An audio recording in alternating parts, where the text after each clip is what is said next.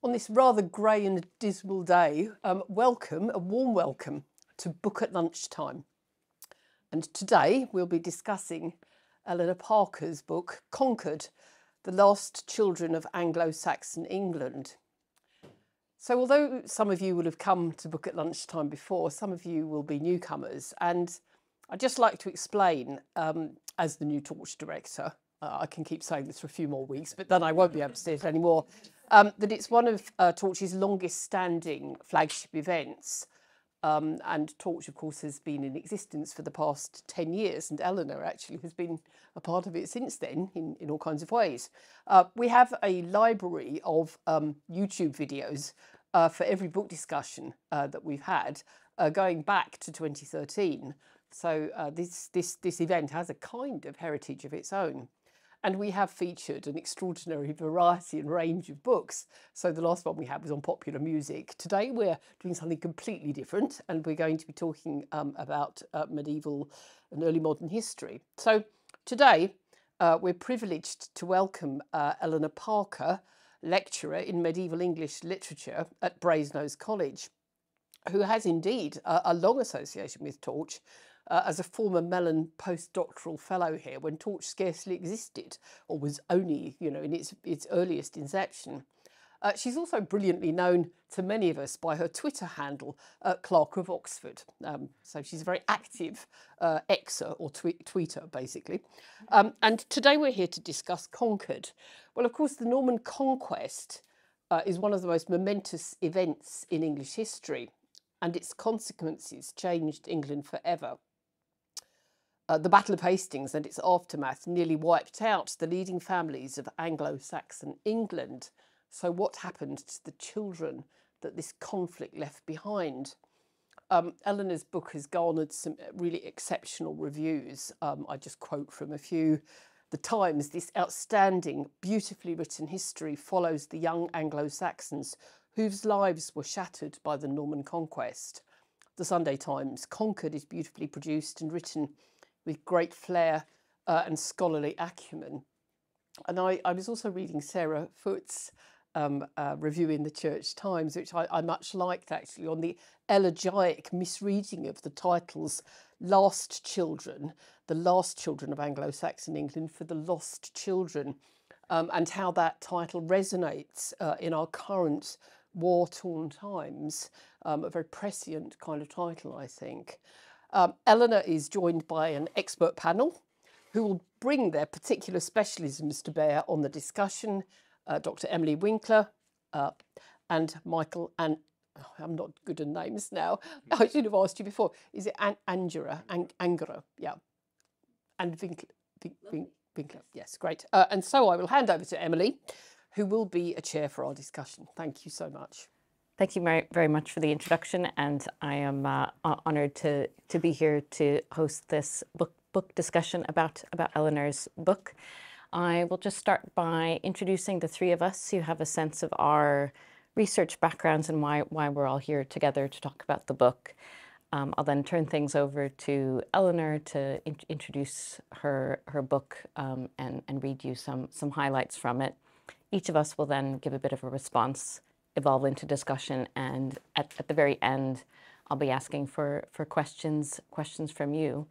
We'll bring this to a slightly earlier close at 1:50 because lecturing duties call, but please do feel free to stay and to discuss informally afterwards. So my name is Emily Winkler. I'm the lecturer in medieval history here in Oxford at Hertford College and St Edmund Hall. I'm a historian, and I'm interested in historical writing in the aftermath of the Norman Conquest. I've been working on a project about comparing English and Welsh ideas about Britain's Roman past, so I'm very interested in retelling stories over time after conquests. And I've also worked on a project about ideas about grieving in the Middle Ages. So it was with all these things in mind too that I was reading Eleanor's book. I've asked the panelists what question is driving their research. Michael is a DPhil candidate in English at Corpus Christi College here in Oxford, working with Dr. Laura Ashe. and he's working on the role of multilingualism and the translation of poetry in transforming history writing across the Norman Conquest. So the main question he's thinking about at the moment is how to come up with the theory for understanding the translation and retranslation of the most popular book in 12th century England, and some might say the medieval world at this time, the history of the kings of Britain of Geoffrey of Monmouth. And Dr. Eleanor Parker is also a lecturer in English at Brasenose College here in Oxford. And she's working on two projects. She's editing with a colleague the impressive Cambridge history of Old Norse Icelandic literature, working with Heather O'Donoghue. You can look for that early next year. And she's now working on a follow-up project to a book that came out in 22, Winters in the World, A Journey Through the Anglo-Saxon Year. So plenty of Eleanor's books that have come out or that you can look for forthcoming in the next few years. And so she's interested in English wisdom poetry. And the question driving her research is how we define wisdom poetry, or indeed, for that matter, wisdom. So I think you'll probably have a sense about the ways in which we're all interested in narrative language and the people who emerge to us through reading and imagining these medieval works. So I will now turn over to Eleanor to introduce the book that you're all here to hear about. Thank you. Thank you, Emily. Thank you for the introduction. Thank you, everyone, for coming. It's really lovely to see people here, and I look forward to hearing your thoughts as well as the thoughts of the panel here. Okay, so I wasn't really sure what to read to introduce the book, so I thought, well, why not read from the introduction? That is what it's for. So I'm just going to read some excerpts from kind of early on in the book and set the scene, really. Sometimes events occur which are so sudden and so life-changing in their implications that they alter an entire society. They cleave time in two, life before and life after. They define generations, dividing society into those who remember the world before the new reality and those who have never known anything else. The Norman Conquest of England was one of those events. For almost 1,000 years, it has been seen as a defining moment in English history, the end of one age and the beginning of another. Sometimes even, despite all evidence to the contrary, the starting point of English history itself. The single date 1066 is deeply embedded in British culture. Almost from the first, it was interpreted as a pivotal moment, a watershed, after which nothing would be the same ever again. In recent decades, historians of this period have increasingly tried to push back against some of the ways in which the Norman Conquest has been employed by national myth-making. They've been careful to emphasise what did not change with the conquest, as well as what did, and also to stress that change did not happen overnight. The Battle of Hastings marked only the beginning of a long process of conquest, rather than a single decisive moment. But no one would disagree that this process resulted in profound and lasting changes to English culture and society, to the English language, and to relationships with England's neighbours in the British Isles and further afield. This book explores the lives of those who had a unique perspective on this moment in history, the generation born on the eve of the conquest, who were in their childhood or teens in 1066 and grew up in its aftermath. In most cases too young to have a direct role in the events of that year, but old enough to perceive what was happening. They would find their adult lives shaped by the influence of new forces, rapidly altering the world into which they had been born. At the time of the conquest, those in their teens were entering adulthood, old enough to marry, hold lands or fight in battle, but were unlikely to have yet had much experience of leadership or political life, and were still to a large degree dependent on the decisions of their elders or those in authority over them. Others were young children, made vulnerable by the loss of parents or home, and affected by the conquest in ways that would influence them for the rest of their lives. In the years after 1066, as the effects of the conquest took hold, some members of this generation began to play an active part in rebellion against Norman rule, while others chose or were forced into submission. Some left the country, some did little but watch and observe the changes they were witnessing. The effect of the conquest on the lives of this generation of English children was not by any means wholly negative. While some struggled to find a place for themselves in the post-conquest world, others flourished, benefiting from new encounters and opportunities for cultural exchange. But whatever their individual experiences, they all faced lives which turned out very differently from the ones they might have expected to live. Within narrative accounts, both medieval and modern, of the development of a mixed Anglo-Norman society in the years after the conquest, the generation who are the focus of this book have often held an uncertain place. They do not quite fit in. Both in the Middle Ages and in the modern era, there has been a fascination with one particular kind of post-conquest survivor, the rebels who fought against Norman rule in the years after 1066. In different areas of the country, the remnants of families who had been powerful before the conquest tried to mount military opposition to the new regime. These rebellions had some short-lived success, but of course they ultimately ended in failure. Perhaps the doomed nature of the enterprise has retrospectively coloured it with all the more romantic glamour, and novelists as well as historians have long been attracted to the stories of such men. This is exemplified above all by the popularity of the legend of Hereward the Wake, who ever since the 12th century has been the subject of myths about a heroic but futile English resistance. Modern historians have not always been kind to those who led these failed rebellions.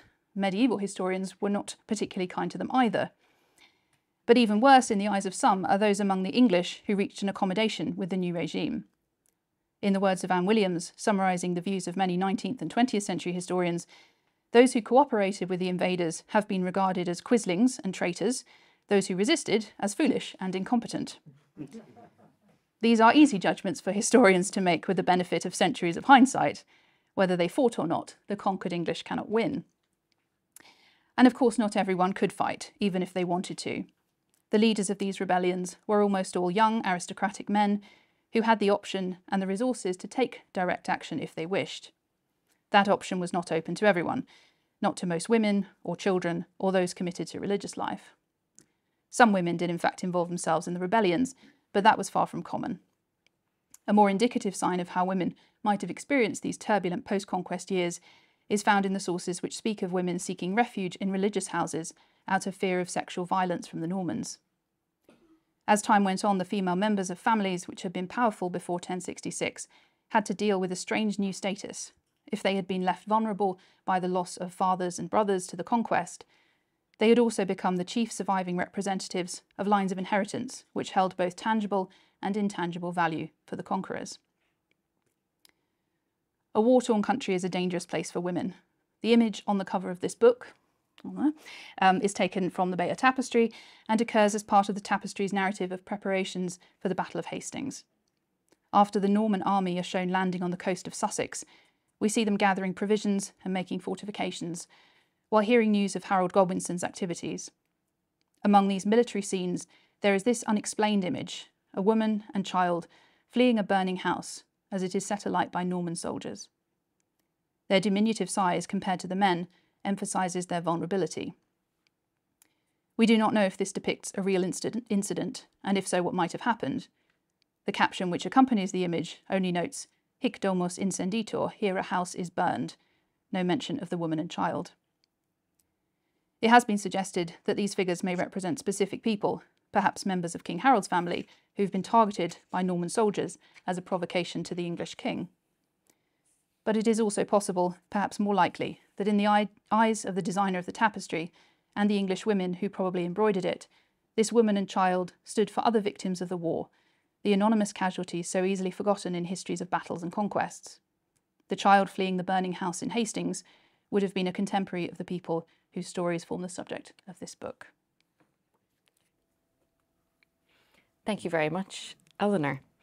So I'd like to take a few minutes to share some of my impressions of the book and some of the things that it's made me think about more and in new ways about this moment in history and the way that it was written about at the time. Eleanor's book looks at some of the best documented royal, noble, and monastic children of the time. So we often know a lot about them and their lives, but that also puts us in a position to see what we don't know about them. And what she's really done is shown us the network and web of connections and relationships that they formed along the way. So the scope of the book reaches widely across Europe and even Western Asia. And although the the title and the subject might make us think that we could class this as a sort of history of childhood book or a way of looking at youth in the past. I think what's really interesting about it is that it's not limited to that view, and we see cases where these youths' actions were restricted, where they were oppressed, but also where they're able to take advantage of exile and to forge new relationships. And we can even see how they ended up founding some new families and dynasties of their own in other parts of Europe. So it's very much not a story that's only about England, but about how the implications of conquests are felt in waves throughout a great distance.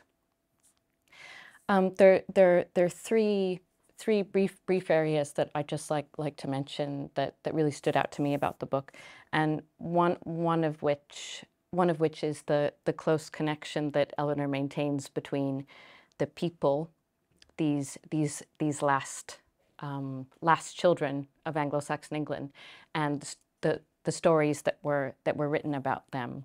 And through that, she pays very close attention to language and wording, both in the words that she uses and in picking them out in the medieval sources.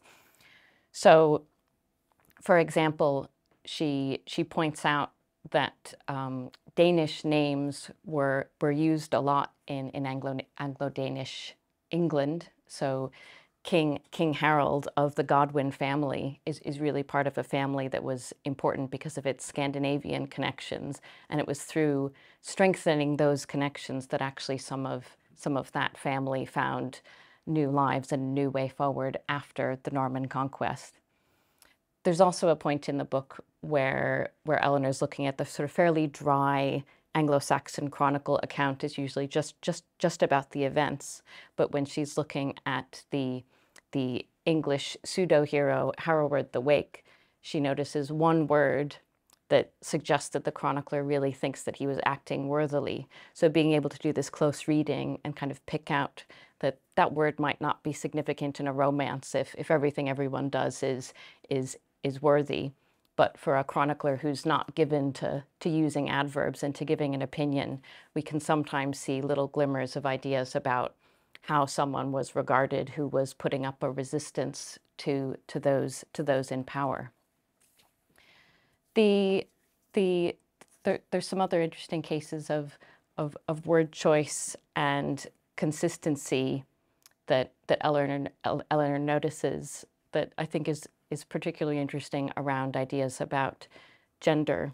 So in some of these chronicles, there are often the same phrases used about royal men and royal women, often referring either to the quality of their action or in particular that they came from noble blood and royal blood. And she shows that there was interest, even in the Norman regime, in maintaining connections with the Old English House of Wessex. There was always attention paid to where these daughters were. And it's quite interesting to think about how this is also the presence of women as well as men from the previous royal family was a matter of potential fear and concern for the new Norman rulers and lords.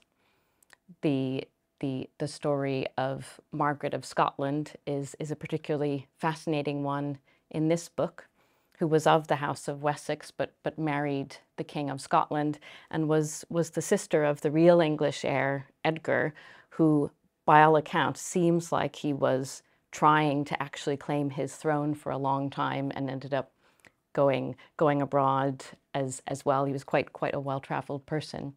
But I think even now, in the way that the Norman Conquest is taught in schools, you often hear about Edgar as the one who wasn't really a contender. It was all between Harold and William.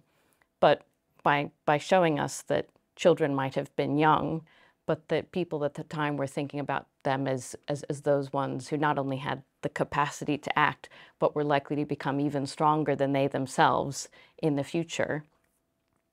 The case of Waltheof is also a really interesting one, which Eleanor discusses, Waltheof was an English noble, and there was quite a scandal because he was beheaded for treachery, even though he'd been married into a Norman family. One of the things Eleanor shows, though, is that the arguments about whether this was just or unjust and the stories that rose up about Waltheof as a saint or a hero didn't split necessarily on English and Norman lines. There were the questions about how people viewed his personality, how they viewed William, how important he was in a particular local region where he would have been a name on the lips of anyone at the time. So I think there's this fascinating connection between being able to look at the people at the time, but also to see what we can learn about the experience of conquest through understanding how and why these people, these youths were written about. The second thing that I'd like to mention is also about this theme about responses to men and women and royalty. I think one of the most interesting stories for me in the book was in the chapter about what happened to Harold's family, and there's an account which Eleanor discusses in the book, something for all of you to look forward to reading, where there's a discussion about the possibility that Harold's mother, Githa, was helping to stage an outpost of resistance in Exeter. There's some discussion amongst the chronicles that she and some other nobles gathered together, and as far as we can tell from the military side, this was the first active, organized rebellion after the Norman Conquest. But soon after that, she and a number of other women took flight to a remote rocky island off the coast and then ultimately made their way to Europe. I think that this shows something about how women and men could plan and act together, but there were some realities about the experience of women, and they had a sense of what they might have been able to expect as far as treatment from the hands of the Normans if this rebellion were not successful. And Eleanor brings some very, very valuable attention to scenes like this, in the sense about pointing out not just that these are events and famous people mentioned in chronicles, but that these might have been the last moments that some of these people in the families would have actually seen each other. This event, the decision of some of these women to basically go into exile, Eleanor also points out is perhaps a response to the coronation of William the Conqueror's wife, Matilda of Flanders. So she was crowned after him basically as the Queen of England, and that this supplanting of previous women by a conqueror's wife was something that generated a response.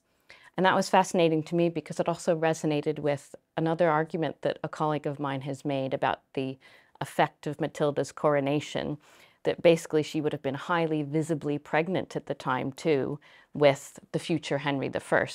Now, of course, no one knew at that time that this unborn child would become king, but it was quite significant because this was a public display of the conquering queen's fertility.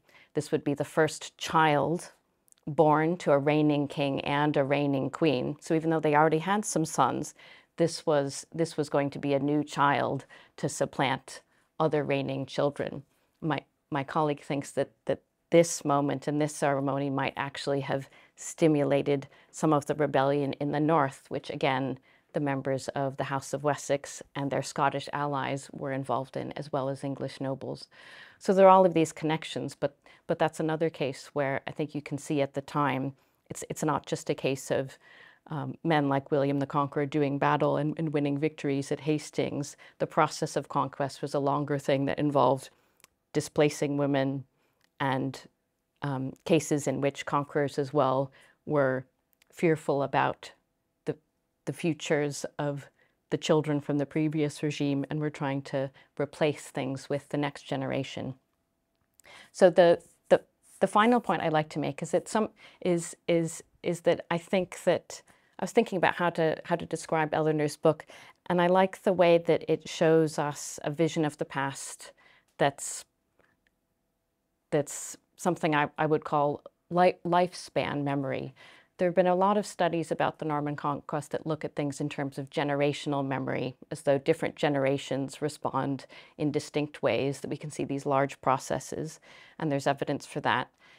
There's also discussions about childhood memory.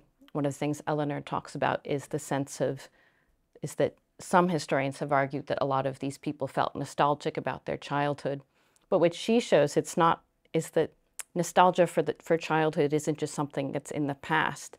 And she shows the continuity of experience that someone might, like a monk in Canterbury, might remember his childhood, but also be continuing to think with and act on it, and not just think of it as something lost in the past to be regretted. So they were, it's not only that these were children and then they grew up and became adults, but I think sort of like some people say now, you don't really grow older, you just add years on. So you're still, if you're 50, you're still also 10, and you're still also 15 as well. And this sensitivity to lifespan and how people might have been feeling and thinking at different times, I think is an important voice and way of thinking about this moment of conquest and disruption in England's history. So thank you very much, Eleanor. Thank you. I will now turn over to Michael to give a response to Eleanor's book as well. Yeah, thanks very much. I mean, there's also lots of interesting things to think about that you already mentioned. I think, I mean, coming from a sort of the English perspective of things, and sort of less the historian perspective of things, although I also dabble in history writing a lot. It's quite striking when you come to this book, having focused a lot on rewriting and retelling of stories about these very real people. And I think what I really appreciated about the book is that you can sort of follow these stories as they develop and suddenly accrue new elements and get to become these remarkably literary retellings of lives that you really had no idea would have been shaped like that in later memory. I think it's sort of a very interesting bridge between history writing and then story writing as it sort of develops, that you can sort of see very much in action over, as you said, I mean, over a lifetime already, and in people's lifetimes. I mean, this sort of the way that certain characters like Hereward, who later becomes known as Hereward the Wake, sort of becomes the stereotypical rebel, and I think you mentioned him as a sort of slightly Robin Hood-like figure in some ways. And it sort of becomes the focus of stories of bands of outlaws and sort of clever ways of outwitting his enemies that make him seem like this plucky little, the plucky fighter in ways. And then various endings to his story, and some endings he is either killed, or in other ways he is then finally makes peace with the Normans and settles down to a peaceful life.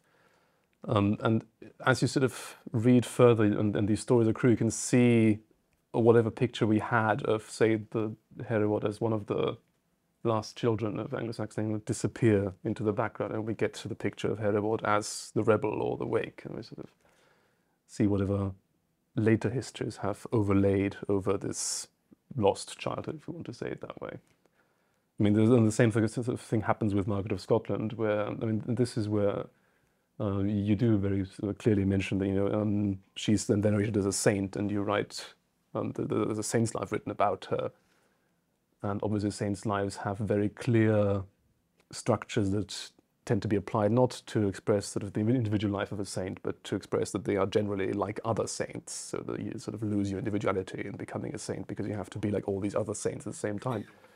And so this is one way where this is very clearly in action, sort of her story becomes eclipsed by her sanctity as sort of a more important part of her memory at that stage. But it also happens earlier in the sections you analyze of the Anglo-Saxon Chronicle that are quite poetic. You sort of realize that tend not to be seen as poetry much, because when you read the Anglo-Saxon Chronicle for historiographical material, you don't necessarily want to read, for poetry.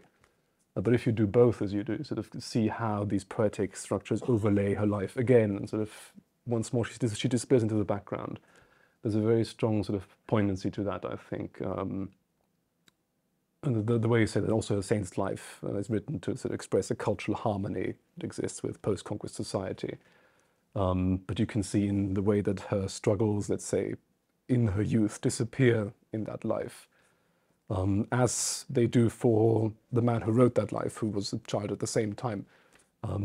They disappear, and that is in some ways the price of harmony, which, again, a very quite impactful reading there.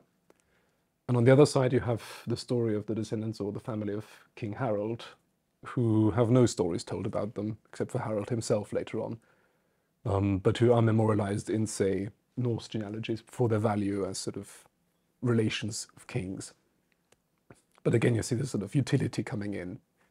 And when they have no utility in England, then there are no stories about them. And once more, the childhood sort of is lost in that case. I think this is why I really found the last chapter to be the most interesting. So moving on past sort of Valthiaf, who also has his run-ins with various highly stylized forms of poetry that cast him, and then sort of later on Norse receptions of his story. Past Valthiaf, we move on to Eadmer of Canterbury, a monk who then later writes histories himself, but who's also born in 1050 and so falls within this sort of, or around 1050, and who falls into this bracket of the last children of Anglo-Saxon England, and so whose life is very much disrupted by the conquest and the burning down of Canterbury Cathedral. And it's a picture I think you don't often see, because I mean, at least in with a lot of texts written around that period, when I studied them, you don't tend to question all too much the experiences of the authors, especially if they've written, if these experiences have happened decades before the authors actually produce the text that we study. But again, in this case, you have the clear disruption in his life that then, in some ways, is counteracted by his literary activity later on. The very fact that sort of he can assert his own memory of things and continue his own production of things. This is a moment, I think, where it sort of most clearly comes out that the continuity that we have in text and storytelling and history telling at the time is, in a way, a direct, not just a result, but sort of comes with the disruption of the conquest, and coming out of the disruption then remedies it in the texts that we read. So I think this was sort of where I felt the book came together in many interesting ways, to see the person behind the writing who falls in very much the same categories, but then explains a lot of the dynamics going on in the reinterpretation and constant reinterpretation and rewriting of all of these lives. Thank you.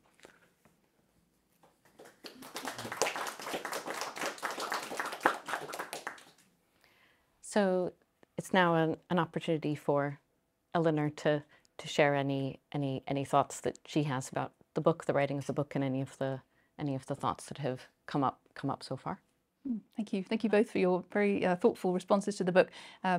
I think one of the things that perhaps both your responses had in common, and what you were saying, Michael, about the kind of patterns of hagiography or romance or so on, and touches on your first point, Emily, about the kind of balance I was trying to strike in the book between the actual lives of these people about whom we do, they're quite well told stories, aren't they, in modern historiography, but then also the sense of how those stories were told in the Middle Ages, both at the time or slightly afterwards. And I suppose the genesis of the book was really a kind of sense of wanting to write a group biography of this generation, who in one sense, it's a slight, I would say it's an artificial category, but I mean, the last children, it's kind of a poetic way of imagining them, I suppose, but it is what they have in common, that sense that they fall into this kind of generational gap in a way. And so sort of struggling with the question of how far you can write a biography of medieval people, subjects, when there is, gaps in the sources, and often, of course, particularly the sense that even the sources that we do have are very much shaped by established literary patterns. And so I was kind of interested in the fact that at the core of the book are medieval biographies themselves, so either saints' lives or the romance told about Herod the Wake. In those types of texts, which represent important literary cultural changes that are coming in as a result of the conquest, you are getting narratives of these individual lives in a sense, from beginning to end, including, of course, the experience of the conquest, but then quite a lot more as well. And so sort of trying to understand those texts as kind of as biography, as attempts to create narratives about that experience of change, that experience of conquest, I suppose, but then also observing the places where those narratives were not written, you know, stories that were told and stories that were not told, was kind of what I was seeking to do, I suppose. I think at this point we will have a bit of discussion amongst ourselves for probably about 5 minutes, and then we'll open the floor to questions from you to conclude at 1:50. I mean, I think so. Another thing that occurred to me that I think is important and interesting about the book too is the sense throughout that the Norman Conquest itself may have been a dramatic rupture, but it also wasn't the first conquest of England in the 11th century. And so, I mean, one of the things you do in the book that I thought was interesting and kind of made historical comparisons as well as giving us more of a sense of the 11th century was seeing how the same kinds of displacements, uncertainties, exile had happened in England in the same century already because of the Danish conquest of England and the fleeing of the English heirs to Normandy. I mean, indeed, it was their presence in Normandy that also started to help encourage the Normans to think, oh, well, maybe we'd like to come conquer too. But the sense that each of the youths talked about in the book had their own individual story and set of interesting and challenging sources around them, but that in some ways their experiences weren't unique in the experience of England in the 11th century. Yeah. I think that's actually a really interesting point, because I thought, I mean, I mentioned this before, I really enjoy a very straightforward way of writing about all of these stories and the way you can see things develop. And that makes it also quite easy to draw comparisons even further between the sort of situations that might fit similar patterns. And I was in some ways reminded of William Marshall, who later on, so he's a child during the Civil War, or the anarchy in England in the sort of mid-12th century. And you have the same, his life is then recorded in a humongous Anglo-Norman verse biography of the early 13th century, I believe. But there you also have this idea of his childhood then being taken to fit in some various courtly tropes and themes, and essentially again it disappears behind very literary treatments that are clearly, you know, meant as such.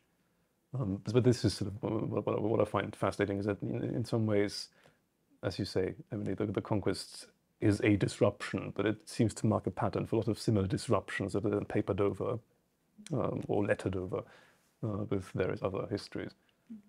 I think what I find interesting about that question of, you know, this is the second conquest, it's not a unique experience in that sense, is that in one way the connections are very strong, and you can trace, both, I mean, particularly in the case of these individual lives, you can trace their, you know, the origins of a lot of what happened to them back to the Danish conquest, but that actually the kinds of writing about those two conquests are very different. The kinds of stories that they generate in this respect are quite different, because I don't think there is anything really comparable to the kinds of stories I was able to tell in this book for anyone who lived through the events of 1016. So either it was, you know, there wasn't a general sense of it as rupture and disruption, and I mean, of course it was in some sense just as much a disruption, but it didn't generate that kind of narrative. And also, of course, you don't have things like, you know, a martyr kind of stories work in different ways, or rebel stories work in different ways. So I think the kind of literary results of the two conquests are interestingly different. Yeah, and after conquests, I mean, I think that these are, I think the approach you've taken here, it's one I'd like to see how far it could be carried out about other conquests or experiences of displacement in the Middle Ages, because your book catches writing at a moment when there was a flourishing of Latin historical writing and the birth of romance and an interest in interiority and a wider phenomenon sometimes called the 12th century Renaissance.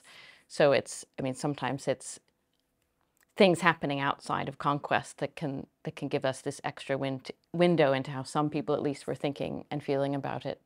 The case of William Marshall, Michael, and the life of William Marshall, I think, is also a particularly interesting one for thinking about writing about children and tensions that people felt in the Middle Ages. You probably remember the figures better than I, but I know there's a kind of set piece of three cases where there's a siege and a battle going on, and a child keeps mistaking a weapon of war for a toy, and the sort of feeling of sadness about that actually makes the person fighting the battle desist, at least for a little while, but then, of course, not for very long. And I guess that's a very literary setup, stylized in groups of threes. But I think it also shows this tension of people thought that children were people for whom one should be sympathetic, but how long could it actually distract people from the business of war if they thought they had something to gain from it? What was there one particular moment in any of these narratives that you would say was the stimulus to make you write this book?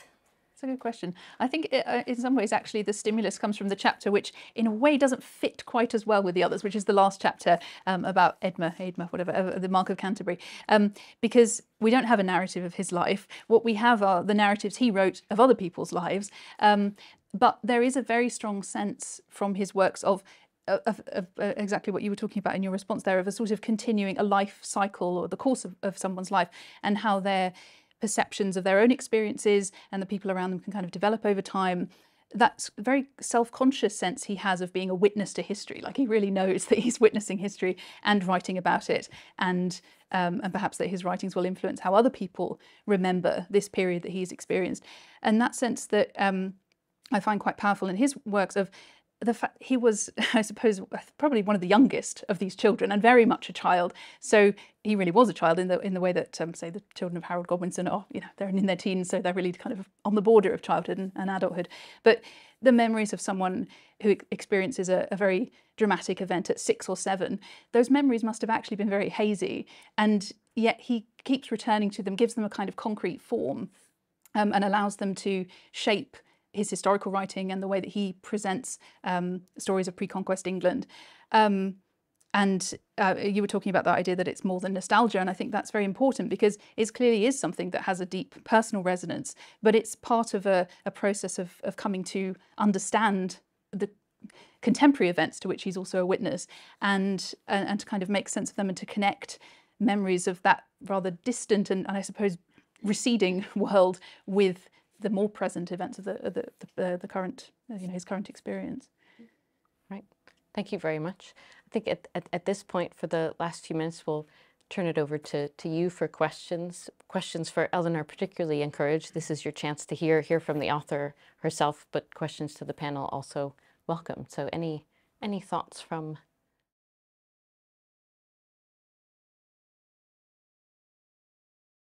No, I think you can get well, it varies how much you can get a sense of them as individuals, really, because the nature of the sources varies. I mean, as I was just saying, I find, because Edmer of Canterbury is writing himself, we have his own voice, and the others are being written about. There is, I feel quite fond of him. I feel a strong identification with him. Might as well say that. But I'm also very interested in the story of Margaret of Scotland, and I found that quite. I mean, the Anglo-Saxon Chronicle passage that Michael alluded to is very moving in its presentation of her story. How far that reflects her own experience is a difficult question. It's the chronicler's interpretation of the situation she was in, but that sense of the vulnerability of her and her family as essentially refugees in the Scottish court, and then kind of almost being, coerced is how the Chronicle presents it, into marriage with the Scottish king. There's something very interesting about what happened to her, and then how her life and kind of becomes a success story, I think. And it's not only how other people are telling it, but there must be something about her own behaviour or her conduct which is allowing that way of telling the story to come through. So I think her story was one that particularly stuck with me.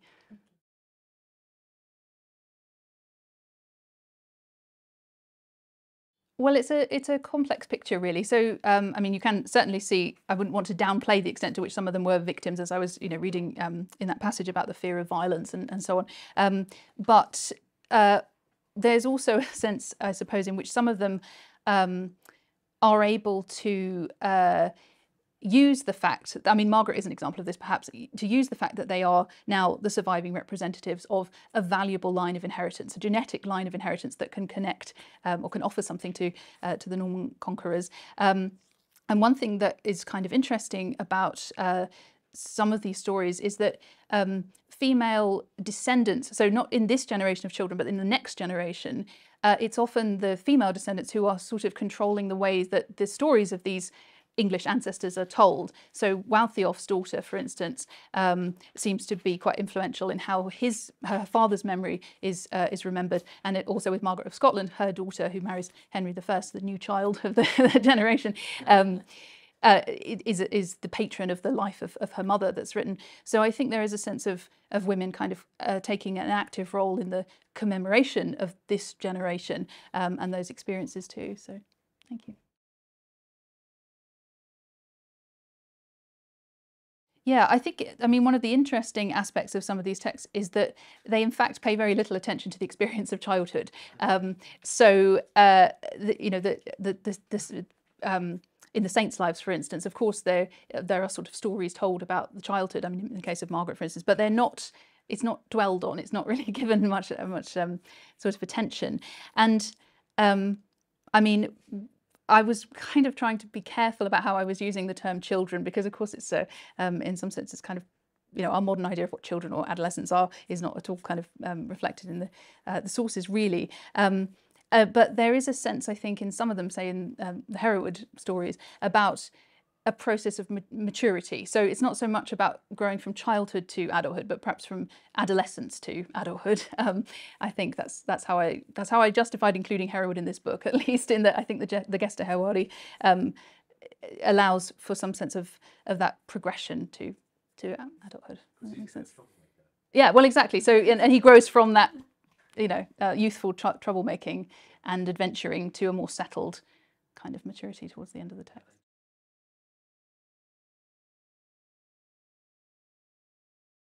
I think it's as I would see it, it's all closer to the romance model, really, in that it's partly it's reflecting probably what actually happened. So there was a limited amount of room that the writer had to play with that, in that he really was exiled or forced to leave his home for whatever reason.